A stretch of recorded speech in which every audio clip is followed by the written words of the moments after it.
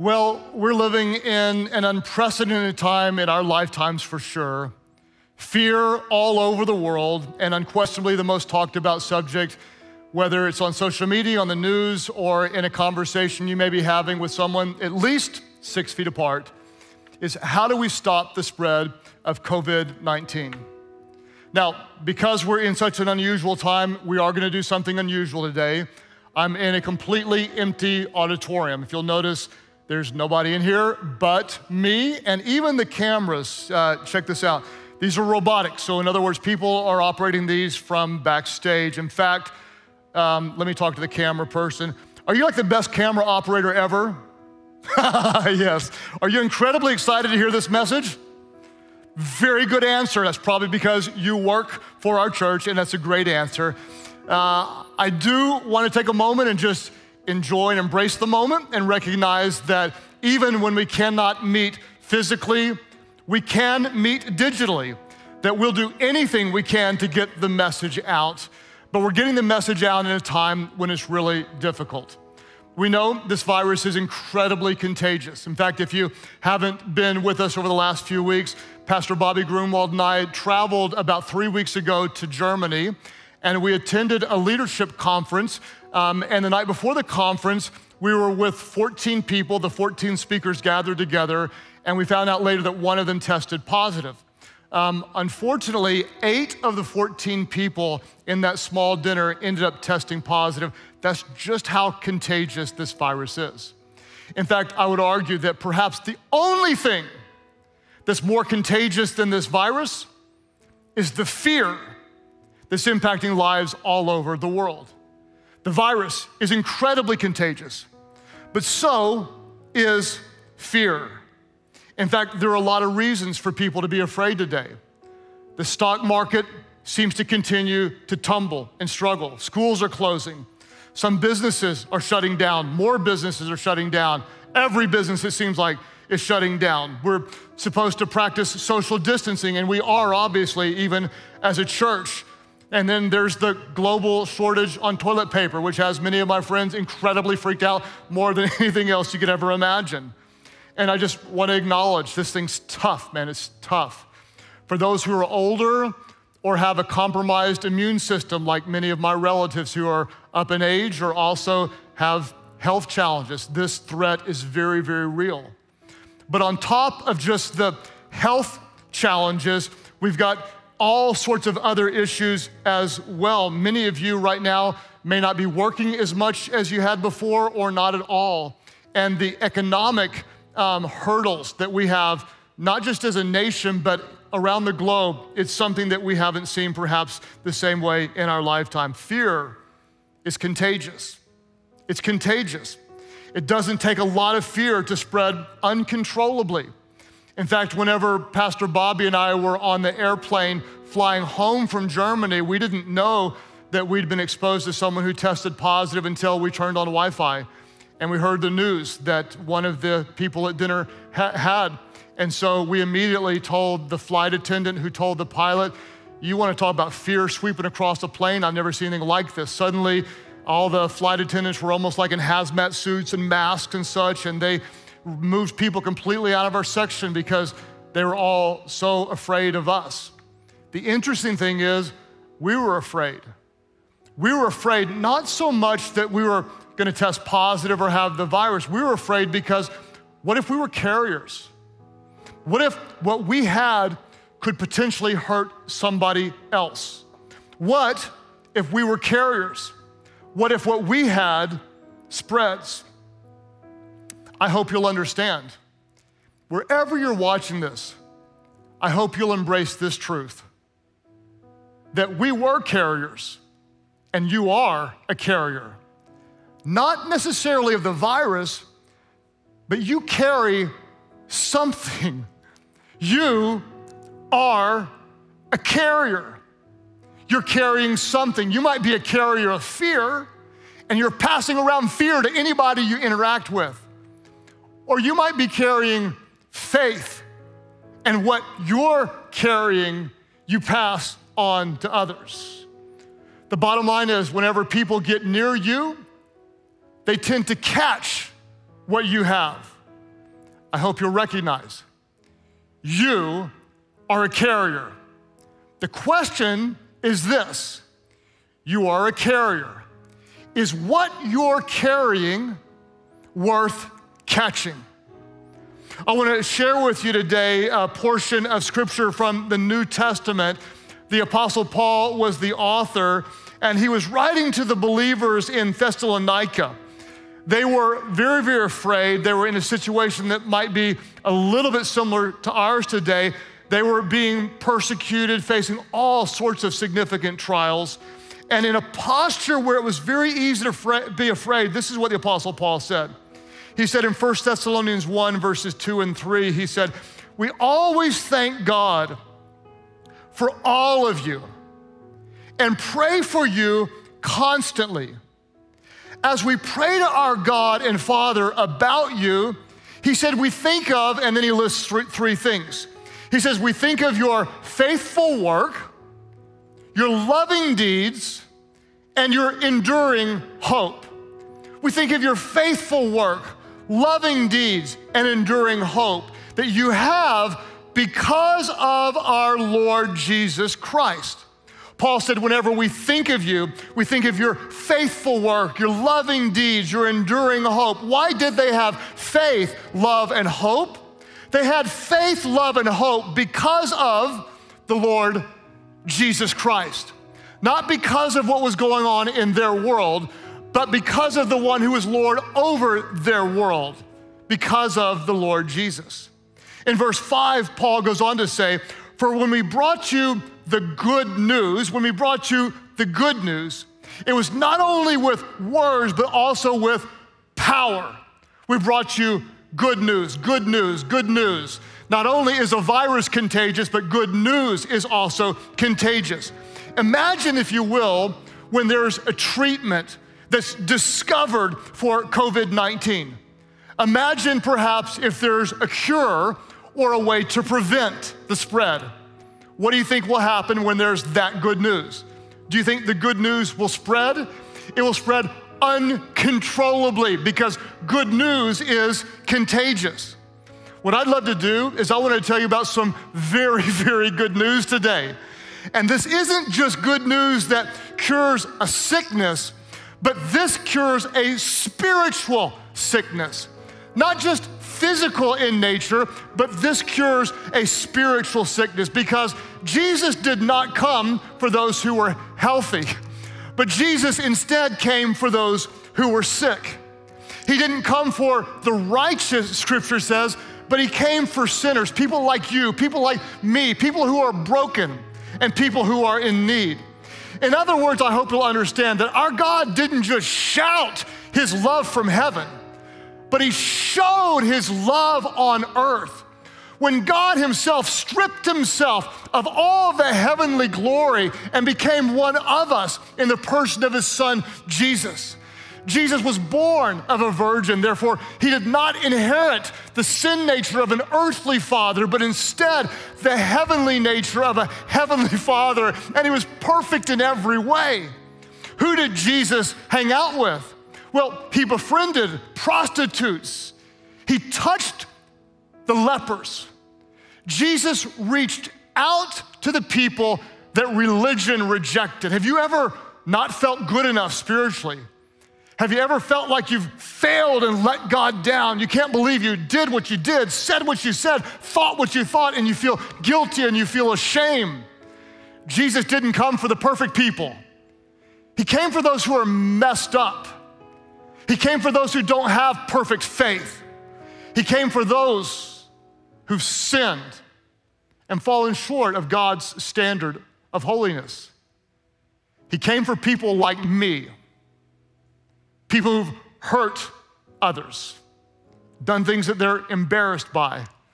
This is the good news, that we're not made right with God by our own good works or religious efforts, but we're made right with God by the grace of Jesus through faith in him, who is perfect and gave his life on a cross, died in our place, the perfect sacrifice.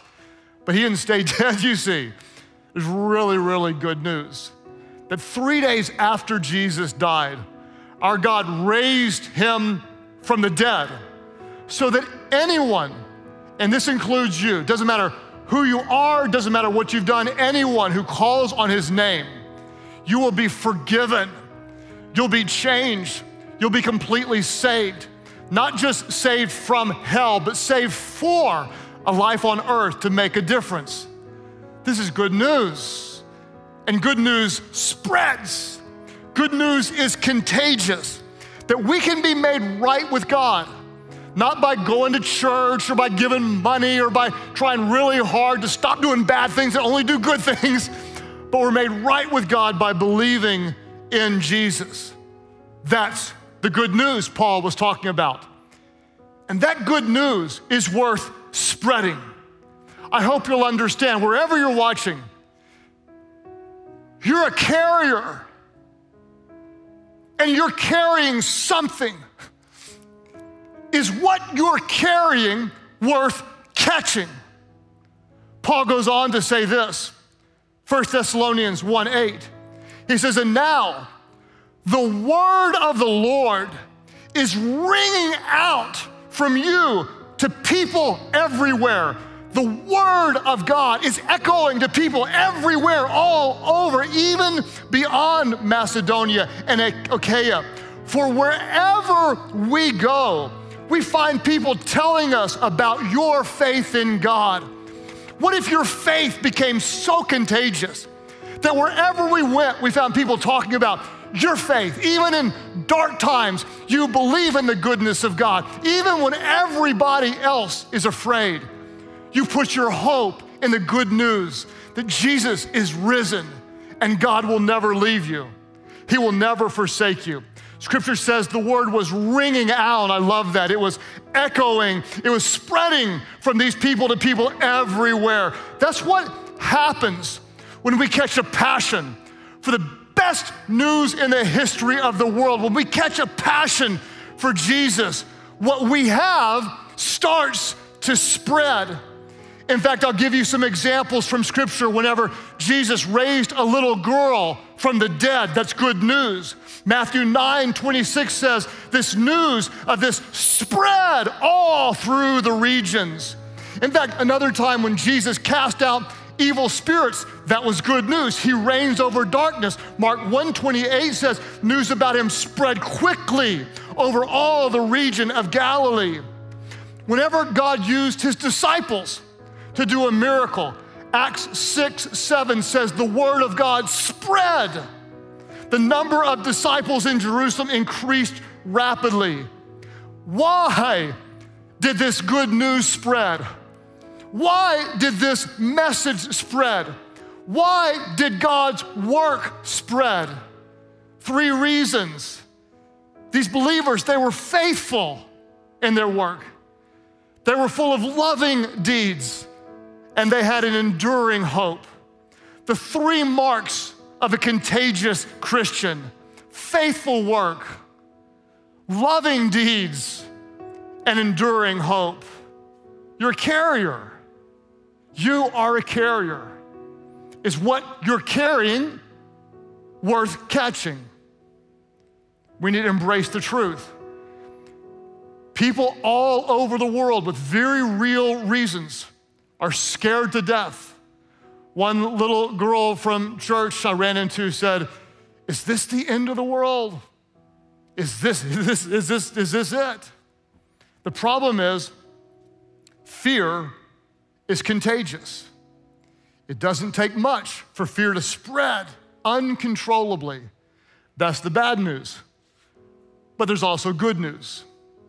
Fear is contagious, but so is faith, and so is love, and so is hope.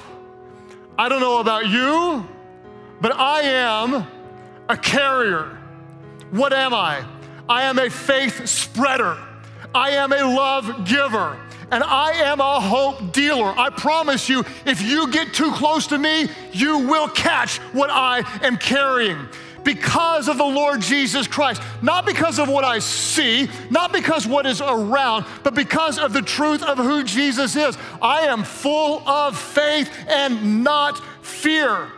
Someone asked me recently, but Pastor Craig, aren't you afraid for the church? I mean, the church can't meet physically in buildings. Is this the end of church as we know it? What's going to happen? Will people stop gathering one day? What's going to happen to the church? And I just want you to know this. I'm full of faith. I'm full of hope. I've told you, those of you who are part of our church since day number one, the church is not a building. The church is not what takes place inside of four walls. We know, we embrace, and we believe that we don't go to church, that we are the church. And the message that we carry, the good news of Jesus, it is the hope of this world. In fact, if I can brag on those of you in our church family who are so generous to give, who are faithful to tithe and even give beyond that, because of your generosity, we've been giving away resources to hundreds of thousands of pastors for well over a decade. And the amazing news is, as we've been giving away the Church Online platform, we're giving it away and honored to do so faster today than ever before.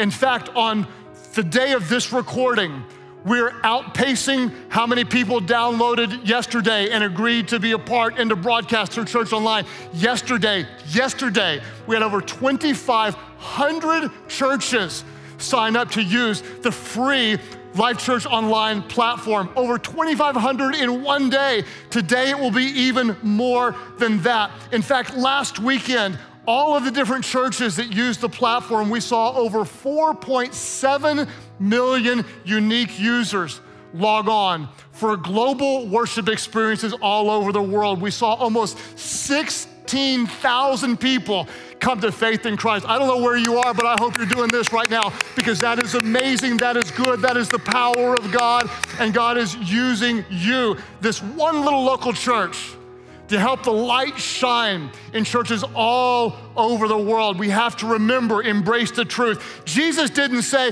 go into your houses and hide for the rest of your life. He said, go into the world and let your light shine. Listen to me. If we can't gather physically, we will gather digitally, because the good news will spread. What are you? You're a carrier. You're a digital evangelist. You can share this message or other messages of faith and hope. You can invite others to be a part of Church Online. You can share your faith on social media from wherever you are. You can let your light shine digitally, and as a church, we will continue to do anything short of sin to reach people who don't know Christ. And to reach people no one's reaching, we will do things that no one is doing. What can we do? We can pray. We can share. We can take what we have and we can give it to those who are in need, because we are faith spreaders and we are love givers. In fact, Jesus said, do you want to know how people will know that you're my disciples? He didn't say, they're going to know you're my disciples by the way you hoard bottled water. They didn't say, you're going to know that you're my disciples by the way you fight over things at the grocery store. No, he said, you will know, they will know that you're my disciples by the way you love one another. By the way you love. By the way you care for people. By the way you empathize and pray with others and give generously and encourage others with a word of hope. In fact, the very first meeting that our staff did this week is we gathered together and tried to answer the question, how can we continue to meet the needs of people in our community? How can we serve and empower other churches? And how can we meet the needs of people in our community? We're looking at ways to offer tutoring for kids that can't go to school now. We're looking at mobilizing thousands of volunteers to run errands for those who may be elderly or compromised in their health. We're looking to partner with local missions around the world. We'll do whatever we can, church, because we're faith spreaders. We're love givers. We're hope dealers. We have a hope that no virus can kill. I have heard so many people say, well, I just hope things go back to normal. I just hope things go back to normal. Listen to me. I want you to know, I have way more hope than that. I'm not just hoping things go back to normal. I've got way more hope because normal was comfortable. Normal was selfish. Normal was spiritually safe for most people. Normal for most was spiritually lukewarm. I believe with all my heart, this is a wake-up call for the church to stand strong, to stand united, and to be bold in what we know, that Jesus is the good news that changes lives. I've got hope in my Savior. I want you to know, my hope is not in the government, although I love and pray for and support and believe God will give wisdom to our government leaders. My hope is not in the doctors, although I pray for our doctors and pray for those who are treating people and go to doctors when I need help, but my hope is not in them. My hope is not even in the spiritual leaders in our nation and our world. My hope is in the one who spoke all things into being. My hope is in the one who is all-knowing and all-powerful and ever-present, the one who heals blind eyes, who opens deaf ears, who has the power to raise the dead. That's why I'm a faith spreader, a love giver, and a hope dealer. It's because of Jesus. It's because of Jesus. It's because of Jesus. The name that is above every name, the soon returning, conquering King of Kings and Lord of Lords. Who is Jesus? If you don't know him, he is the door through which we enter. He is the spiritual bread that strengthens our soul. Jesus is the one who delivers the captives, restores the broken, and strengthens the weak. He is our provider, our comforter, our source, our strength, our redeemer, our rock, our sustainer, our assurance. He is our firm foundation. He is our shelter in a time of trouble. He is our light when the world is dark. He is the Prince of Peace, the Lamb of God. He is the Alpha and the Omega, the resurrection and the life. Let me tell you about Jesus. His goodness is indescribable. His power is incomprehensible. His grace is irresistible. At his name, darkness trembles. In his presence, demons flee. Death could not defeat him. The grave could not hold him. He is the risen King of Kings and Lord of Lords. Come on, somebody, wherever you are a carrier. Is what you're carrying worth catching? Fear is contagious. So is faith. Hate is contagious. So is love. Worry, anxiety is contagious. So is hope. The three marks of a contagious follower of Christ: faithful work, loving deeds, and enduring hope. What are you? You're a carrier. You're a faith spreader. You're a love giver. You're a hope dealer. Oh, I hope I'm speaking to some carriers today, because what you're carrying, when you catch the passion of Jesus, it is worth catching. Good news. Good news is contagious. Good news spreads. And when so many are afraid today, uncertain, and looking for hope, I hope you'll be one to let your light shine. Because hope is contagious. Love is contagious. And faith is contagious. I promise you, you get around me, you're gonna catch what I'm carrying. I'm carrying a passion for the one who gave his life to forgive my sins and to make me new. Is the world scary? Yes. Is it complicated? Yes. Is God alive? Yes. Is he all powerful? Yes. Is he in control? Yes. Was he surprised? No. Can he do all things? Yes. Yes. Will he always be with you when you call on him? Yes. He will never leave you. He will never forsake you. He's always good. There's good news. And good news spreads. As the world is growing darker, church, our light must shine brighter. Because of Jesus, we are not afraid. We live by faith. Because of Jesus, we share the good news. Because of Jesus, we have hope. So whatever you're going through, whatever you're facing, whatever challenge seems too big to handle, today, we look to Jesus. We look to Jesus because he's here, because he's good, because he's with you. Father, we ask that in your presence today,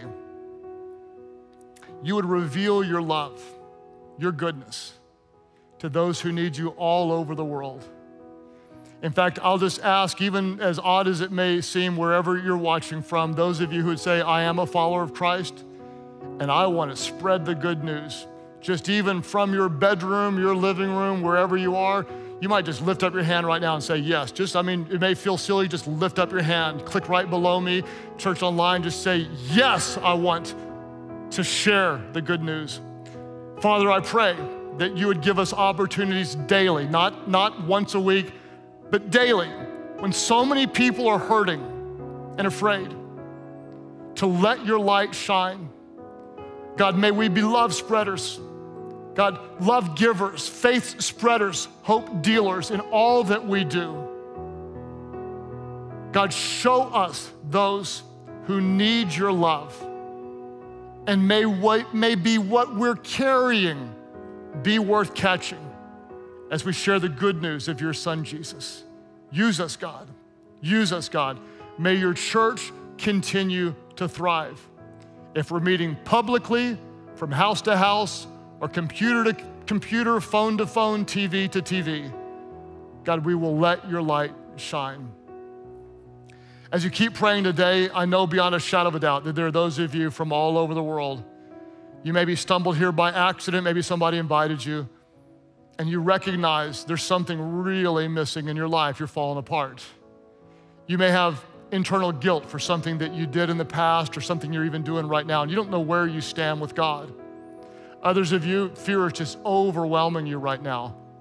The good news is, I believe you came to the right place to hear some really, really good news. And I want you to hear it. I want you to recognize this all may be just for you. God loves you. He really does. He loves you so much that he became like you in the person of Jesus, who was perfect and without sin. Jesus was the ultimate sacrifice. He died in our place for the forgiveness of our sins. And God lifted him from the dead so that anyone that calls on him would be changed, would be forgiven, would be saved. Those of you all over the world today who say, I want his peace, I want his forgiveness, I want the assurance that I'm with him, that I'm in his family. I need this assurance, I need his peace. Just turn from your sins today. We're gonna pray a very simple prayer. Those who say, yes, I want Jesus to be first in my life. I wanna give my life to him. You just lift your hands where you are, just click right below me, if you will. Just indicate, yes, I wanna become a follower of Jesus. Yes, I'm surrendering my life.